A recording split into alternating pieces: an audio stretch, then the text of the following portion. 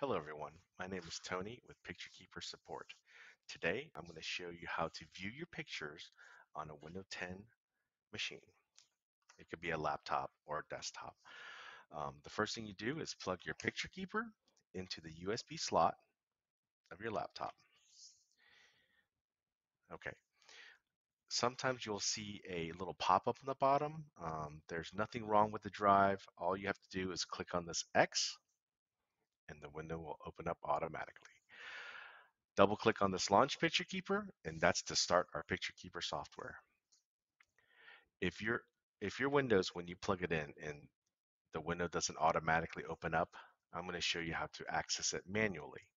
The first thing you do is on the bottom, there's this little yellow folder called File Explorer. Left click on it one time, and their File Explorer opens up. And then you can see if you click on this PC, you'll see my devices and drives. I have a C drive, I have a D drive, and I have a PK backup drive. So I'm going to double click on the PK backup drive, and there it is, Launch PictureKeeper. Double click on Launch PictureKeeper,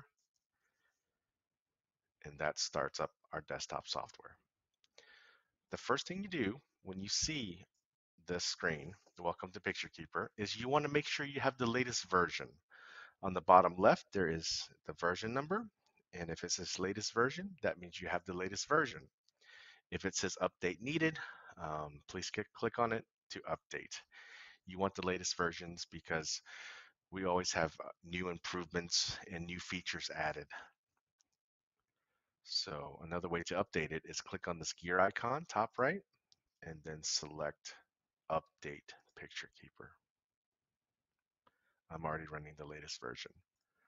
So how do you view? On the left-hand side, click on this View and Print, and I see 3 folders. Whenever you do a backup, PictureKeeper creates one folder for every machine or device that you back up. So that's how you differentiate between devices. Now, there's a number in parentheses that tells you how many pictures there are inside that folder. So I'm going to double click into my Galaxy S9 folder. I see a camera folder and I see these numbers. So my camera has 1,873. I'm going to double click on it, and there they are. There's my pictures. If I want to, there's a little scroll thing down here. You can scroll all the way down if you want to scroll, see all your pictures. If you see your pictures and they're spinning, that means it's just trying to populate. And while it's spinning, it's trying to populate. So just be patient and you will see your pictures. If you want to go back a level, it's really easy. There's top left, there's a little back button. Click back, and then you can choose a different folder. Okay? Ooh, it's my new boat. You can click on the back button and then click on, if you want to actually, you can actually click on the folder itself, right? The folder name, and you can go back as well.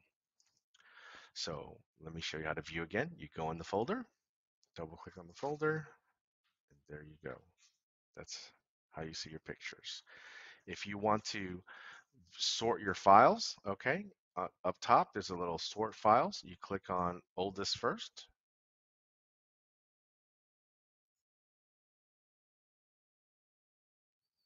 Let it spin.